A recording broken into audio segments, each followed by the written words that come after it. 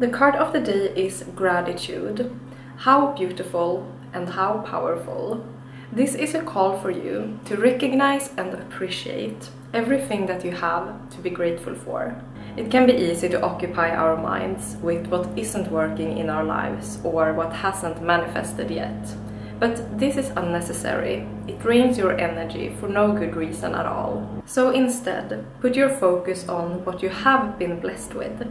Maybe the fact that you have a home, that you get to eat multiple times a day, and perhaps you are also that lucky one who has one or a few beautiful souls around you, in the form of humans or animals. I bet that gratitude list can continue on for a while if you just make the effort.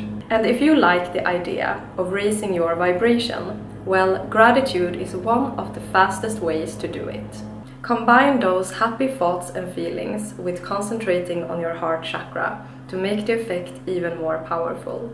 I also would like to challenge you to make gratitude a part of your daily routine, if you don't mind, or if it isn't already.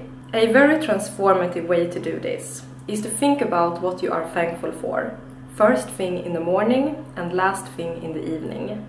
Because your phone can wait, you have an entire day to use it, you know.